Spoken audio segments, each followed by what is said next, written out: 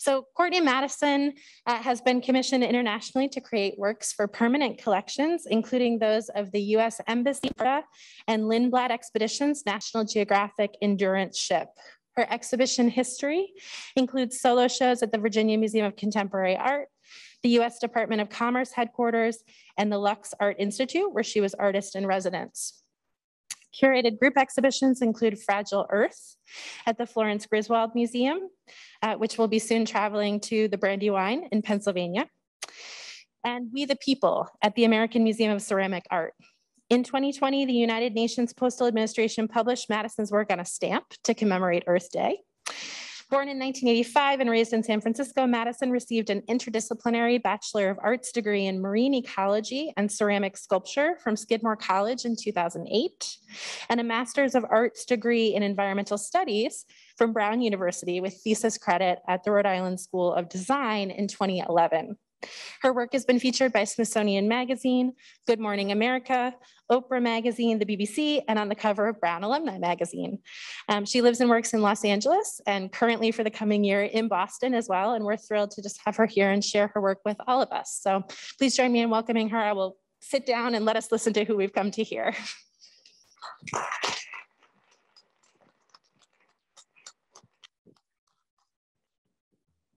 Thank you all so much for coming. Can you hear me all right? Okay, I'll try to project through my mask. I just want to thank Naomi and all the supporters and everyone who is making this exhibition possible. I'm really thrilled to have Turn the Tide here at the Whalen Museum. And I'm just gonna talk about my work and kind of how I came to this intersection of art and science as an artist. And then we'll leave a little bit of time at the end for questions. Life on Earth really wouldn't be possible without water.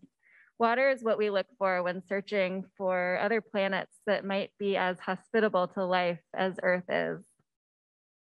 As renowned oceanographer and National Geographic Society Explorer in Residence, Dr. Sylvia Earle says, "No water, no life, no blue, no green."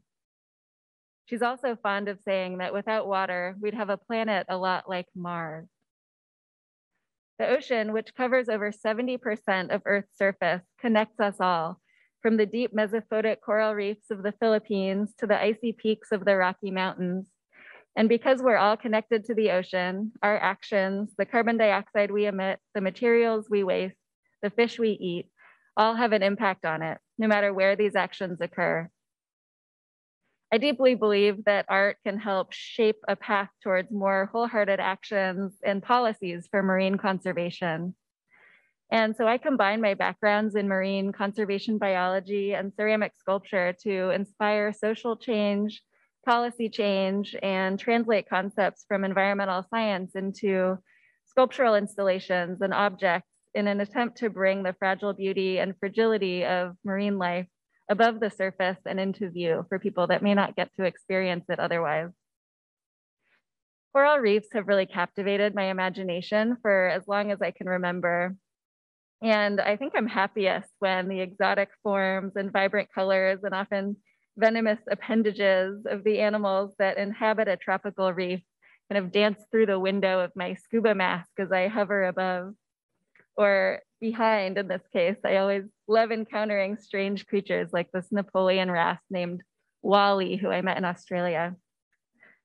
I love coral reefs for the mysteries they hold and for the tiny plant-like animals that are the faceless architects of some of the world's largest living organisms. And I feel deep connection to Indonesia's coral reefs in particular, because I've spent the last few pre-COVID years exploring them, diving in remote parts of Indonesia called Raja Ampat in West Papua, and also Komodo and Alor and Bali. The beauty of these reefs lies in the diversity of their species, I think. And corals, anemones, and other invertebrates are formed by their competition amongst one another for light and other resources that kind of create this beautiful dance. The reefs of Indonesia are more diverse and healthy than almost anywhere else on the planet. And Indonesia lies at the heart of a region called the Coral Triangle, which is famous for having a high biodiversity, a high species concentration, more than any other marine area on Earth. So ecologists often refer to it as the Amazon rainforest of the sea for that reason. And these reefs are also very important because they provide food and coastal protection, tourism dollars, and other value to people who directly rely on them. So according to the Global Coral Reef Monitoring Network, the value of goods and services provided by coral reefs is estimated at $2.7 trillion per year, including $36 billion for coral reef tourism alone. Corals are so sensitive that the slightest change to the temperature or the chemistry of the seawater that surrounds them can cause widespread devastation through coral bleaching, which occurs when corals become stressed by rising sea temperatures caused by climate change and often exacerbated by El Nino year events. And that obviously results from our fossil fuel use and greenhouse gas emissions that trap the heat within the sun's heat within our atmosphere. Corals stressed by rising sea temperatures lose the symbiotic algae called zooxanthellae that live inside their tissues, in their skin, and photosynthesize to provide an important energy source for the coral. So the coral host, once it loses those algae, essentially begins to starve and it becomes really susceptible to disease. Corals can recover from bleaching and reverse the process by being recolonized by these zooxanthellae, these plants that live inside their skin. But bleaching can also lead to coral death and algal domination and reef erosion, not to mention the gradual destruction of a complex hideout for countless fish and invertebrate species. So it's kind of like a city going bankrupt and letting its buildings fall apart. Another major issue for ocean health is ocean acidification, which occurs when carbon dioxide dissolves into the ocean and forms carbonic acid and releases hydrogen ions that keep the corals and other shell-building organisms from precipitating the calcium carbonate that they need to construct their stony skeletons and shells. And that's what builds the reef. Overfishing is another huge issue for coral reef health. 90% of the big predatory fish like tuna, cod, swordfish, and sharks have already been removed from the ocean by commercial fisheries. So having fewer big predatory fish at the top of the food chain can allow their prey to multiply out of control.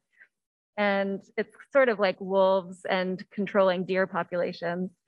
But in the ocean, that often isn't even the problem because a lot of those herbivorous prey fish, kind of the deer in that scenario, are being removed at an unsustainable rate too. So on a coral reef, fewer grazers, few of those herbivorous fish means fewer critters grazing on the algae on the reef and clearing spots for baby corals to settle. So it makes it more difficult for the reef to recover if it's damaged. Land-based sources of pollution full of chemicals, sewage, fertilizer, and pesticides from farms and golf courses and other developed areas, both coastal and upstream, pose another major threat to marine life, causing dead zones like this one in the Gulf of Mexico, where excess nutrients cause plankton to grow out of control and die and kind of suck the oxygen out of the water. So it causes areas that are hypoxic. They don't have enough oxygen for the fish to survive. And the combination of overfishing and pollution really causes too much algae to grow on reefs, smothering corals and preventing those baby corals from settling and regrowing in damaged areas. So this is a photo I took diving in West Palm Beach a few years ago, and we found out later that it was very close to a sewage outflow, so that was kind of disgusting, but it really looked like a golf course underwater. Everything was green. And then, of course, plastic pollution is another really popular issue right now that a lot of people are talking about, but in terms of the giant garbage patches in oceanic gyres with tiny bits of plastic that are degrading and decomposing in sunlight into these chemical components that can be really harmful. And without our help to eliminate the pressures that we put on reefs, leading researchers predict that nearly 100% of coral reefs will be in a rapid and terminal decline by 2050, like very soon. And they may lose their ecological functionality by the end of the century or potentially sooner. I recently learned that we've lost half of the world's coral reefs in my lifetime, and I'm 36 years old, and they may not survive as long as I do, which is shocking, and it makes it very personal, I think, for all of us. That all sounds very doom and gloom, and this is the most depressing part of the talk, I promise. But there is hope, and we may still be able to turn things around. I think it's becoming more and more difficult to be optimistic about the fate of coral reefs in general, but there are certain species that are more resilient to these changes. And so reefs may evolve in ways that we can't completely predict at the moment. And there are certain species that may be able to proliferate where others go extinct. So there was a 2018 report published in the Nature Climate Change Journal that suggested that climate change selects for more robust, heat-tolerant coral species that might be able to survive ocean warming within a certain extent. Through my art practice, my goal is to highlight these facts while empowering viewers to feel hopeful and act while we still can. I think art can go beyond showing us scientific evidence or revealing an environmental problem. It can make us care and act to protect. And I think the first time we saw a photograph of Earth from space really sparked this kind of feeling in us, an understanding of our home and our connectedness and how tiny, fragile, and special life is. I think that we protect what we care about, and we care about what we know and understand. Art can inspire social change and shape how we understand environmental issues. Art can translate scientific concepts and shape how we understand them. And historically, people really took for granted how interconnected the fields of art and science really are. Leonardo da Vinci is an iconic example of this from the Renaissance, where he was a polymath and did detailed sketches of human anatomy and nature, and conducted medical dissections of human subjects. And his illustrations inspired public interest in the human body, and he innovated research methods that led to him being called the father of modern science, even though we think of him as a famous artist. And one could argue that the creativity and experimentation that sprung from combining art and science during the Renaissance led to many of the major scientific advancements of the time, making this period stand out as a scientific revolution and leading into what historians call the modern age. A more contemporary example is the work of Maya Lin, who I have always looked up to. This work, Waterline, was created in collaboration with the Woods Hole Oceanographic Institute to develop a topographic seascape rendering kind of architectural scale, tracing a particular underwater section of the South Atlantic Ocean near Antarctica. Art can also impact our emotions. I love this example with the poppies at the Tower of London commemorating World War I victims. And it can also form personal connections and build community. This work was created by lots and lots of volunteers that all got together to create the work. I think art and science are two ways in which humanity explores and explains the world. And artists and scientists actually have a lot in common. They thrive on a shared sense of curiosity about the world and work to form a better understanding of it. And I like this quote from Dr. Mae Jemison, who's the first African-American woman to travel in space. She says, "The difference between science and the arts is not that they're different sides of the same coin even, or even different parts of the same continuum, but rather they're manifestations of the same thing. The arts and scientists are avatars of human creativity." Not all artists care about science and vice versa, and that's fine. But both artists and scientists use that creativity to come up with solutions to questions about the world, often developing meticulous techniques to achieve answers to these questions. So with that belief, I've formed a career as an artist and an ocean advocate to bring attention to threats to ocean health. This is a photo of my very first large-scale ceramic sculptural coral reef installation called Our Changing Seas, A Coral Reef Story. And this work was the culmination of my master's in environmental studies at Brown, where I combined coursework in marine conservation science, conservation and policy, with credits and a co-advisor at the Rhode Island School of Design in the ceramics department.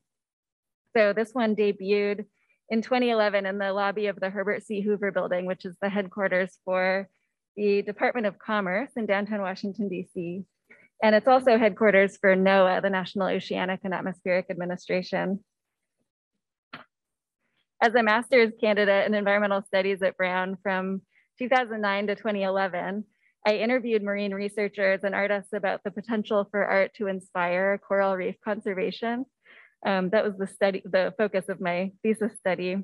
And at the same time, I took ceramics courses at RISD and developed a method of constructing enormous and complex sculptural installations in a studio that I rented in downtown Providence. So I knew going into this project that I wanted to create a masterpiece, something that would be visually stunning and transform a human-made environment, but I didn't know what that meant at all, or if I could achieve that. So I just got started, and I used my interview results to inform the design as I started building, and essentially just built as many ceramic corals as I possibly could and decided to figure out how to fit them together later, which was interesting. I got permission from the Commerce Department to debut the completed work in their lobby in downtown DC in advance. So it meant that I knew from the beginning that I couldn't touch their beautiful historic marble walls. So I had to engineer a steel grid wall support structure to hold the enormous installation that I had planned to be about 15 feet tall and 11 feet wide. And so I built this support structure, kind of a counterweighted engineered grid wall, and then began attaching pieces to plywood panels on the front of this in my studio. And my poor husband, who at the time was my boyfriend, helped me install nearly everything. And this was probably the only panel of all 24 that he could actually pick up by himself because they were so heavy. But eventually we put it all together. We completed it in my studio for a kind of preview party in I guess it was spring of 2011. And it stood about 15 feet tall, 11 feet wide, of nearly 1,500 pounds of ceramic corals, depicting what I wanted to show was basically a healthy, colorful coral reef at eye level, and then transitioning up into that bleached reef kind of in the central section, and then up into the eroded, algal-dominated section at the top. And then the next day, we took it all down and packed it up to ship to Washington, DC. And so Thad and a couple of my friends helped me install at the Commerce Building. And I won't go into all the details of Homeland Security with sculpture, but it was fascinating. And then I did lots of finishing touches with the main pieces installed over the course of a few days. And this is the work when it was completed. So again, at eye level, I really wanted to celebrate the exotic forms of coral reef flora and fauna in concert with their biological complexity and diversity. And then in the middle, transition up into coral bleaching to represent climate change, and then further up into that algae smothered reef to represent the effects of overfishing and nutrient pollution. And those were kind of in line with the major threats that NOAA, National Oceanic Society, was addressing at the time in terms of the threats to reefs. So I was really aiming to influence public and political support for reef conservation through the work.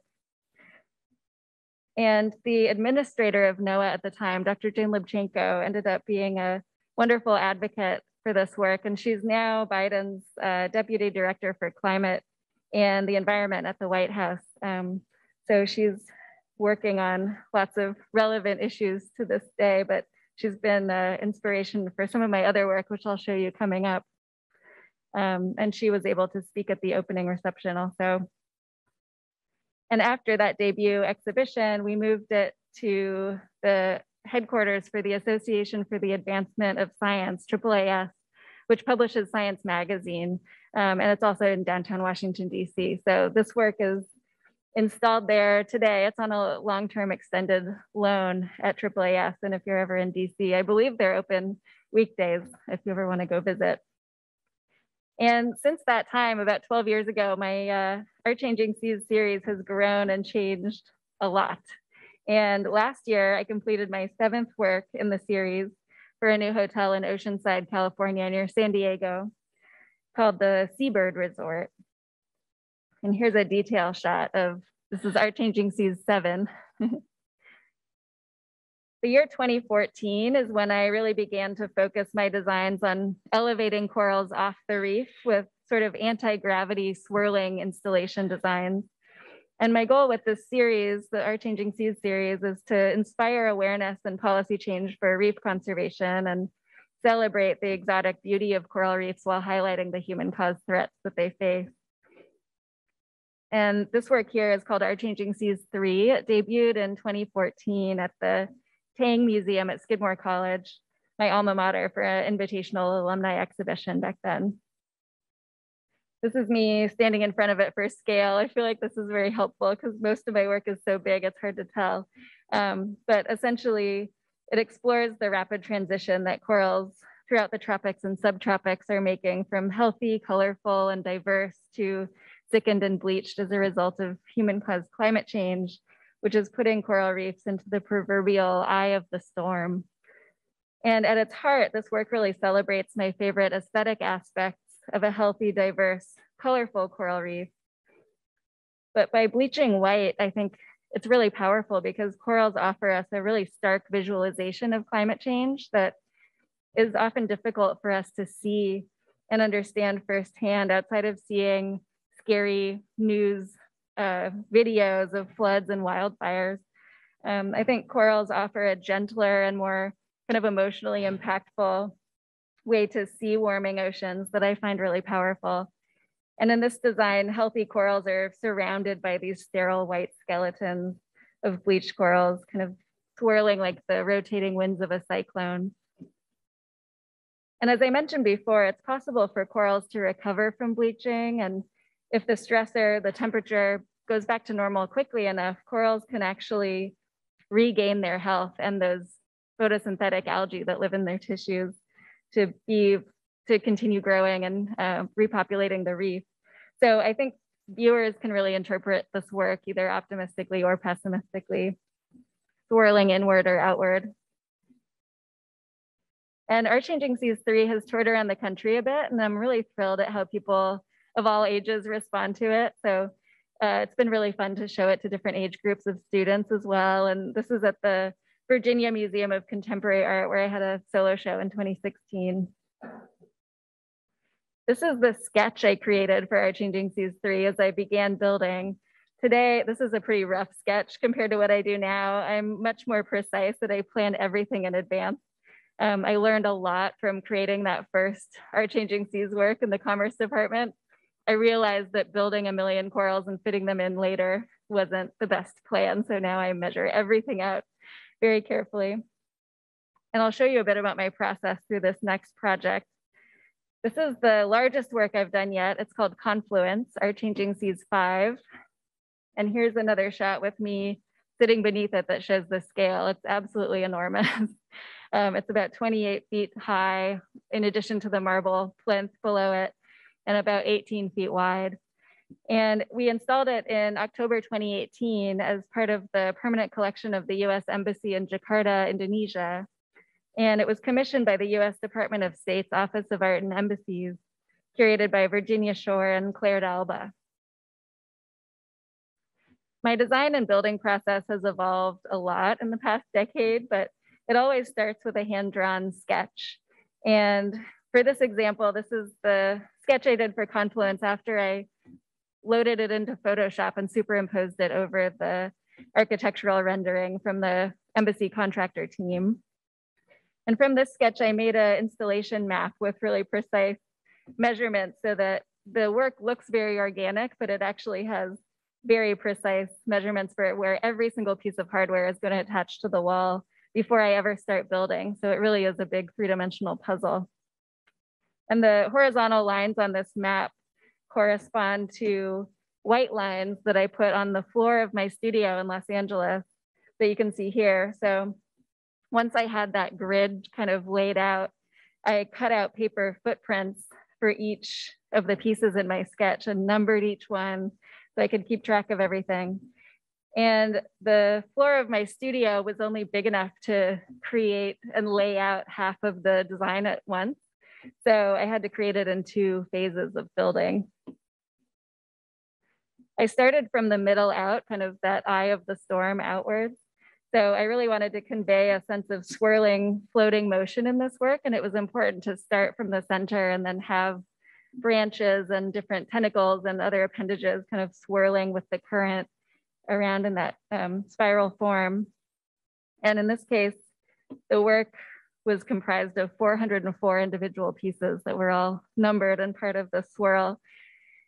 And in the ocean, individual coral polyps precipitate calcium carbonate from seawater to form stony skeletons that over time grow atop one another to compose the vast complex structures we know as reefs. So I often say that I enjoy feeling like a coral, kind of quietly and methodically constructing these large, delicate, stony ecosystems. I construct the main base pieces by coil building hollow forms from a gritty, bulky stoneware clay. And then I handcraft each branch and mound and texture using simple tools like chopsticks and paintbrushes to sculpt and texture each piece by hand. And I often sit there for hours poking thousands of holes to mimic the repetitive growth of coral colonies. So this is a sped up video of chopsticking. Recently, I've also started sketching onto the paper footprints on the floor that I want, so I know what I want each piece to look like before I begin building it. And it's a way to kind of make my process more efficient so I don't have to keep referencing my original sketch. After each piece has had time to dry completely, I fire them in my electric kilns. It feels essential that the medium of my work be ceramic for this coral sculptural work, since calcium carbonate happens to be both the compound that corals precipitate that I mentioned to form their stony skeletons, but it's also a common glaze ingredient. And it almost goes without saying that brittle porcelain anemone tentacles and coral branches break easily if they're improperly handled. And that's very similar to the delicate bodies of living reef organisms. So they really have that material in common. And that shared fragility is fundamental to the message of my work.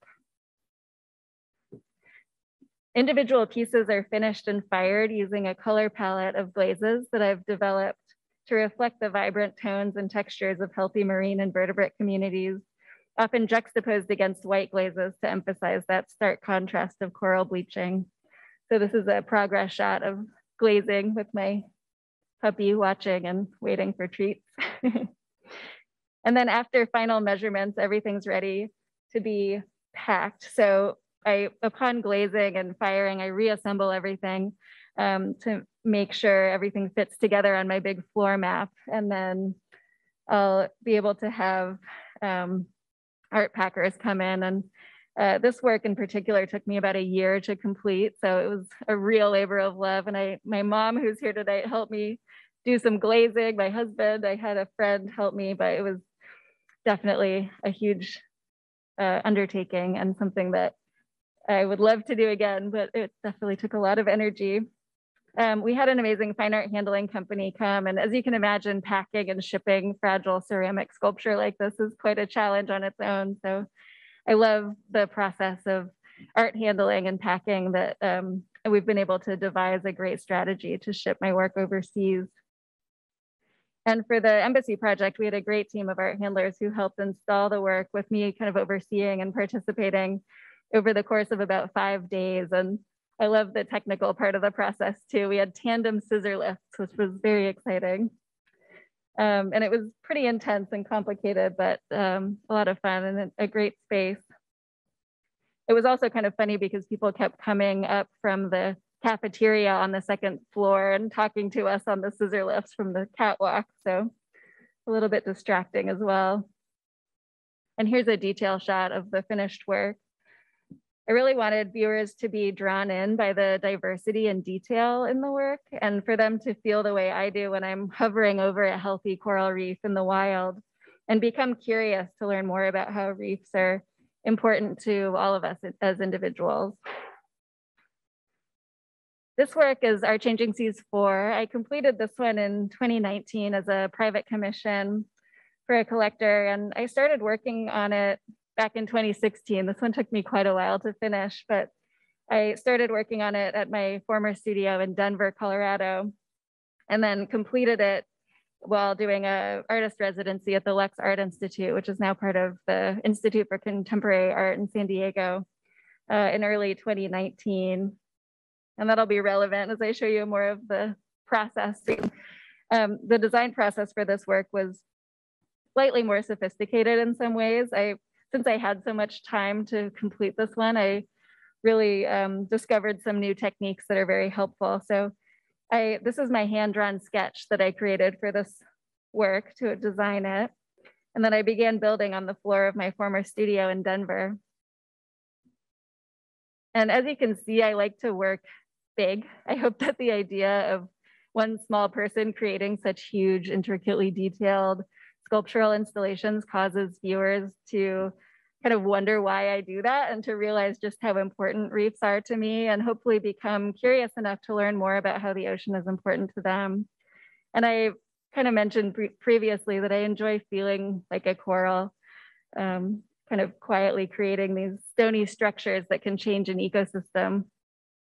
And once the work was constructed and bisque fired for this project, I laid it all out to plan my glazing patterns. And Thad was still helping me 12 years later. And then fast forward a bit to moving to my studio in Los Angeles in 2019, where the main parts of the new work were installed on the gallery wall. So I was able to take a photo of the kind of core pieces of this installation in place. And then once I had a photo of those pieces, I could put it into Photoshop and superimpose it over my original sketch to kind of figure out which branching pieces and peripheral pieces were missing, and then create the rest from there. So I actually put up tracing paper on the wall around the piece and sketched the surrounding branches in full scale. Since this time, I've actually started projecting my sketch onto the wall also, which helps a lot. And here's a detail shot of the finished work with the remaining pieces installed. And here's another one. There's an additional 54 white branches and 350 little trailing porcelain pieces that I created around that core group of work.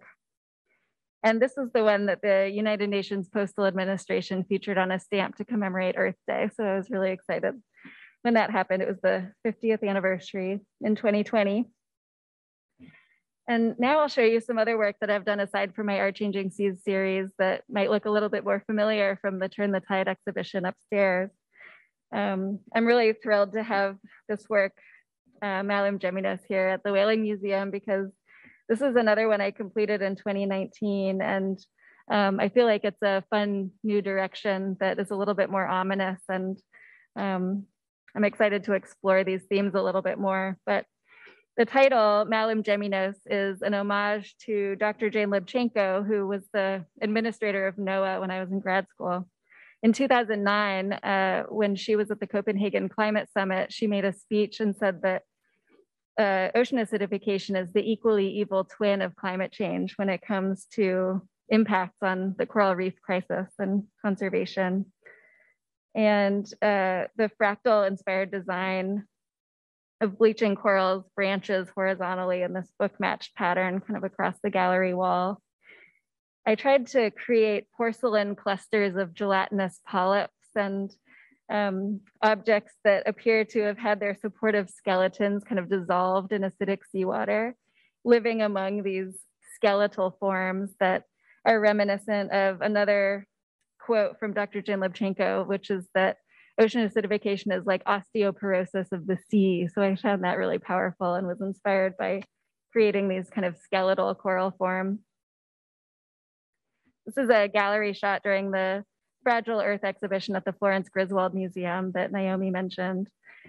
And hopefully you've already had a chance to see it here in the gallery, but this fall it'll be rejoining a touring exhibition of Fragile Earth at the Brandywine River Museum in Pennsylvania from September through early January 2023. And here's a shot of me building Malum Geminos and some other work from that exhibition in my LA studio. So again, I was building on the floor with the tracing paper. This is a detail shot of a new work I completed last summer called Revolve, which I installed in the seminar room of the new Environmental Studies building at Wofford College, which is a liberal arts school in Spartanburg, South Carolina. And it's composed of 250 individual ceramic corals, anemones, and sponges swirling in a colorful vortex with like a peripheral selection of bleached white corals kind of around the edges. And I hope that when students are spacing out and staring at it during class, that they'll come up with all sorts of creative ways to fight climate change and protect the ocean. This is another work I completed in time for Fragile Earth in 2019. This is called Texture Study, and it's about 5 by 5 feet and up to 22 inches off the wall. So it's very three-dimensional. My work explores a number of different ecological shifts that are occurring in coral reefs today. So it's fun for me to experiment with creative and kind of unexpected ways to visualize these issues. So in addition to coral bleaching, another shift that my work explores is the homogenization of species as climate change and other forms of human-caused habitat destruction are causing more resilient species to take over and become invasive in some places. So this texture study work is kind of an experiment to depict one type of tube sponge in kind of a fantasy world, swirling outward and filling a geometric space. And while tube sponges aren't necessarily expected to become invasive in reality, this work and a potential series that I may create kind of inspired by this idea will be kind of monochromatic vignettes of what the seafloor could look like in this post-mass extinction future. In March 2020, just before everything shut down for the pandemic, like days before, I flew to a shipyard in northern Norway to install this work on the reception area of Lindblad Expedition's National Geographic Endurance Polar Expedition vessel. And it was part of a permanent ship-based exhibition called Change, which is curated by an artist named Zaria Foreman, who has actually, I've heard, exhibited her work in this museum in the past as well. So that's kind of another cool climate art connection. In this one, I was really inspired to learn about all the really colorful and beautifully intricate anemone and echinoderm communities that live on the seafloor under the ice in Svalbard in northern Norway and kind of the Arctic Circle. So I love being able to experiment with kind of less tropical invertebrate communities as well. And these are represented in sort of idealized vignettes, a pair of mirror image vignettes of this seafloor ecosystem. This work, Aqueduct, may look familiar. This is a rendition that I originally installed in the solo show that I had at the Virginia Museum of Contemporary Art in 2016, and a different rendition of it is installed in the gallery upstairs here. It's a playful yet ominous exploration of sea level rise and species migrations caused by climate change, with hundreds of porcelain and stoneware corals and anemones and sponges and other marine invertebrates spilling into the gallery from a hand-carved porcelain air duct register. And this work really explores in kind of a playful way what might happen when climate change causes tropical sea creatures to migrate away from the poles due to temperature changes and potentially invade terrestrial spaces as seawater rises and sea levels rise in coastal communities. And kind of begging another question too, will we act urgently to halt climate change and keep the ocean in its place, or will we allow the sea to consume us? Another series that's included here in Turn the Tide is my fossil fuels series. And that's inspired by the impacts of fossil fuel use on climate change and coral bleaching.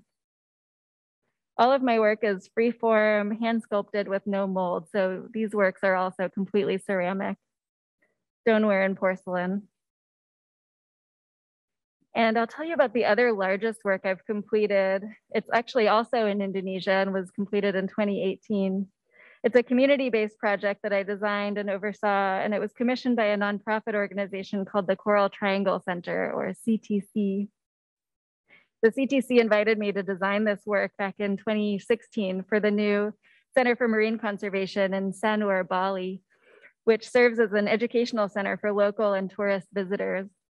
So we formed a team of over 300 Indonesian artists, artisans and local volunteers to create over 2,000 ceramic pieces inspired by different coral forms and created for this installation.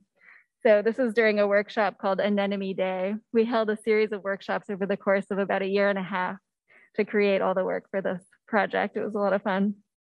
And I'm really proud to have been a part of this project. And I ended up visiting Bali 5 times between 2016 and 2018 to lead workshops and select glazes and work with our core team of artists to plan the workshops that would be necessary to produce all the work for this project. And I was also able to work with the architect and contractors to figure out the mechanics of the installation. And over a year, probably 1.5 years later, after all these workshops and weekly Skype calls, Zoom wasn't a thing back then yet. It took about 12 full days to install the pieces with a team of myself and our lead local artists and a few other key team members from the project. The installation process was really labor intensive, and we ended up installing all of these 2,000 pieces onto a masonry wall. And I'm not sure how many of you have tried to permanently attach fragile ceramic to a stuccoed brick wall, but it takes forever. So it was quite labor intensive and exciting for everyone to be involved. So it was great to be able to involve so many community members. We finished it in late September 2018, just in time for the Our Ocean Conference in Bali, where a lot of policymakers come to discuss ocean conservation issues. So this is a panorama photographic image that they created of the entire installation. It's really difficult to photograph because it's about 61 feet long total and about 8 feet high. And the title is called Semesta Terumbu Karang, which means coral universe in the Indonesian language. Here's a detail shot of the left side and of the right. And then there's this central bullseye of the design. The coral triangle region is comprised of 6 countries. So I kind of symbolized the 6 different swirls as those 6 different countries. And then ecologists often call the coral triangle the bullseye of biodiversity in the ocean. So we wanted to incorporate that concept as well. And the US ambassador to Indonesia at the time, Joseph Donovan, considered the work a form of cultural diplomacy to highlight how the US and Indonesia can work together to conserve coral reefs. So during the conference, we ended up doing a press conference with CNN Indonesia and other outlets about the unveiling and the meaning of the work and the story behind it. And then in October 2019, about a year later, I was invited by the State Department to return to Indonesia and do a 9-day artist exchange hosted by the US Embassy in Jakarta and the consulate in Surabaya, which is another big city. And we traveled around Indonesia doing workshops in high schools and colleges. We did workshops very similar to what we did here over the weekend and used air dry clay and acrylic paints to create these really sweet little pieces over the course of a few hours during these workshops. And then each student was able to take their piece home. And it was really meaningful to have these students creating pieces that were inspired by the critters that live in their own backyards. And many of them had never seen them before. So it was a wonderful way to start conversations about that. This is another shot of those workshops in progress. And I'll close with one last project. I also work with an amazing nonprofit organization based in Northern California called Mission Blue, which was founded by that famous oceanographer and National Geographic Society Explorer in Residence, who I mentioned at the beginning, named Dr. Sylvia Earle. She won the TED Prize in 2009. And when you win the TED Prize, you get to make a wish that you try to make come true with the prize. So in response, she said, I wish you would use all means at your disposal, films, the web, expeditions, new submarines, a campaign to ignite public support for a network of global marine protected areas, hope spots large enough to save and restore the ocean, the blue heart of the planet. So I took this idea to heart and use all skills at my disposal to make a difference. And to kind of support that idea, I created dozens of these Hope Spot sculptural works to support the organization and inspire people to have hope that there are still healthy, diverse ecosystems left on Earth that are possible to protect and are so worth saving. So this one represents the coral triangle. not all hope spots are in coral reef regions, just some of my favorites. So this one is a non-coral one, which is up in the gallery here, called the Charlie Gibbs Fracture Zone. And that is a deep sea area that lies along a prominent interruption of the mid-Atlantic ridge between the Azores and Iceland. And this is the Micronesian Islands, which is a tropical Pacific region that's very special. It includes the island nations of Palau, also Guam, the territory, and Kiribati and the Marshall Islands. And in my interpretation, these hope spots are really idealized representations, vignettes that are representative of particular ecosystems that have been deemed especially vibrant, often particularly threatened and in need of special protection to protect the health of the ocean as a whole. So I'm really thrilled that this work will potentially be acquired by the Whaling Museum as well. And I think the idea that we should all do what we can uniquely do to protect and restore the ocean is a powerful one. For me, it's about raising awareness and inspiring action by visualizing climate change through my work. And I still feel like I'm just getting started. So I hope that this work will continue to grow and change and inspire greater levels of public support for ocean conservation. And I hope it inspires you to think about what you can uniquely do to contribute to that as well. So thank you so much.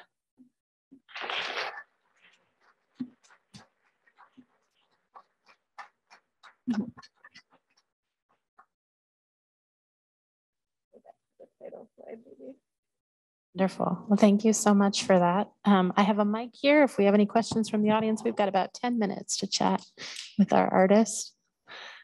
Anyone?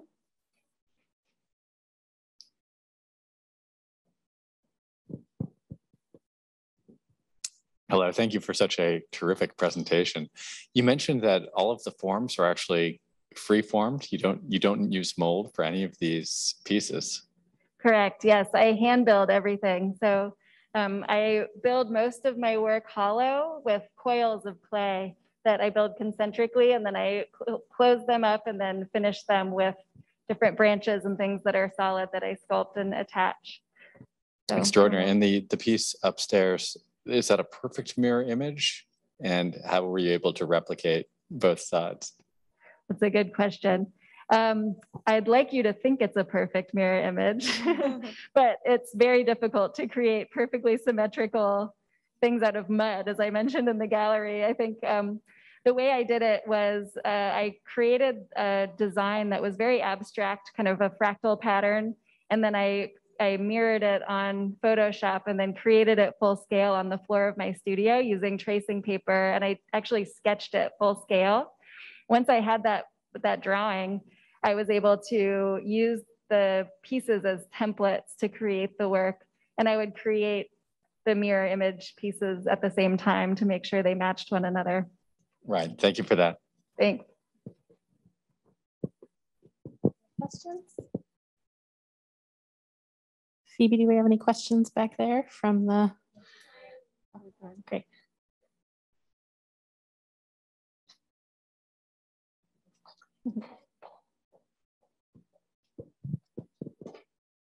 Thank you.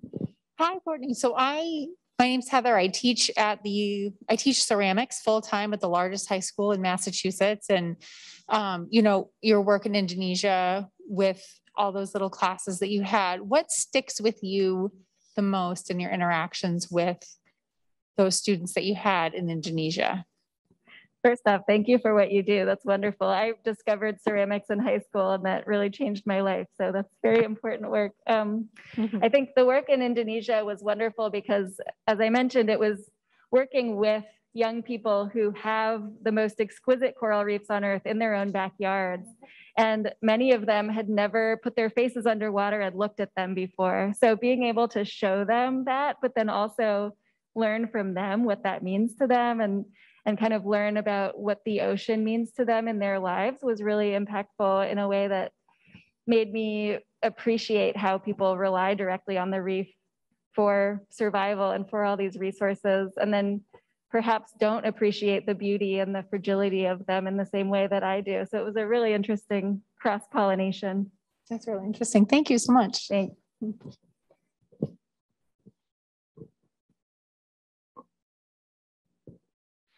Anyone else?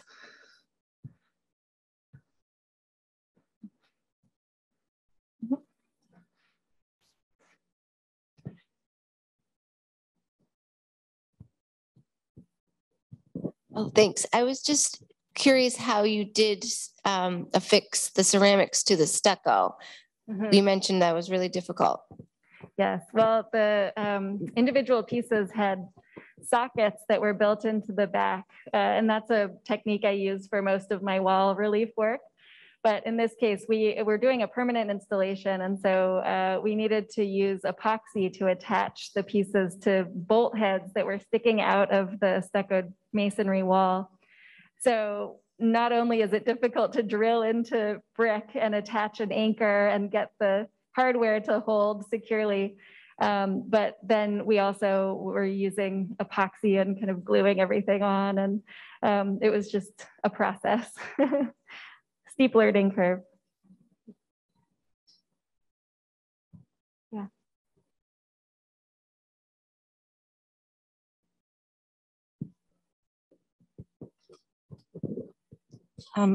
Thank you for your wonderful presentation, and just it's fabulous to see your work. I was wondering, when you were talking about the new species that you discovered under the cold part of the world, are there other parts of the world that you want to explore and find out more about?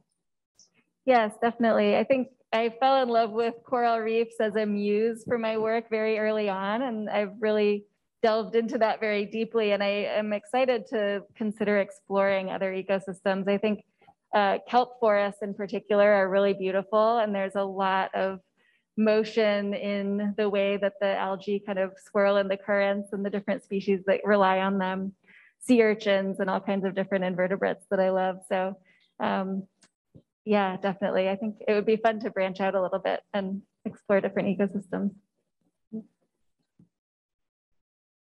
Anyone else? Well, I have one final question here. Can you share with us what's coming next? I know you have some exciting commissions around the corner.